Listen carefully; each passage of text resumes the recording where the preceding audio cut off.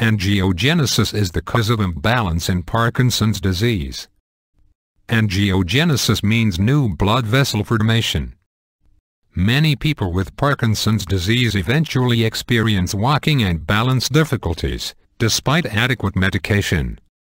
A new study from Lund University in Sweden found that unwanted blood vessel formation in the brain is the cause of intractable walking and balance problems for Parkinson's patients.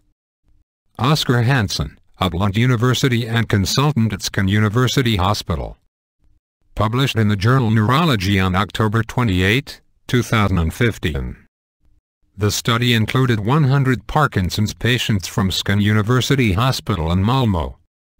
The researchers used a broad approach in understanding the mechanisms of how Parkinson's disease works. By examining cerebrospinal fluid sample, several proteins indicating the formation of blood vessels in the brain were found. The study showed a clear connections between the markers of angiogenesis in the brain and gait imbalance among the participants. They also noted an increased permeability of the blood-brain barrier, which leads to blood components leaking into the brain and causing damage. Medication for angiogenesis already exists. Only after reconfirming the results by further studies. These drugs can be tested on Parkinson's patients in the future. This will definitely quieten the morbidity of Parkinson's patients. Hoping for a bright future. Thank you.